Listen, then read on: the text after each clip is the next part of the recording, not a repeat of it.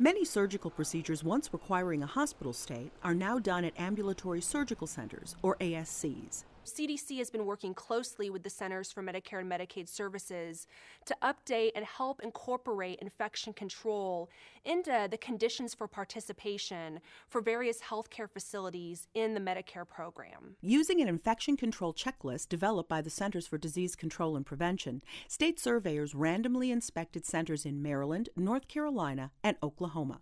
They focused on 5 categories: hand washing, injection and medication safety, equipment cleaning and disinfecting, surface cleaning, and handling of blood glucose monitoring equipment. We found that 2/3, or about 67% of facilities had at least one lapse in infection control. Dr. Melissa Schaefer from the CDC and co-authors studied data collected from 68 CMS-certified ambulatory surgical centers. The inspections were completed between June and October 2008. 28% of facilities were using medications that are packaged and labeled for single patient use for multiple patients. The study appears in this week's JAMA, Journal of the American Medical Association. 28% of the facilities had lapses in their reprocessing of equipment, and about 46% of facilities that were doing blood glucose monitoring or diabetic testing had lapses in handling of the equipment. The study also found that 19% of the centers had lapses in cleaning surfaces and operating areas after patient procedures.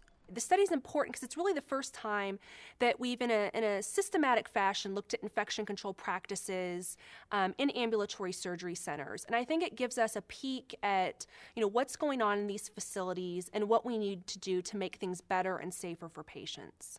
Catherine Dolf, the JAMA Report.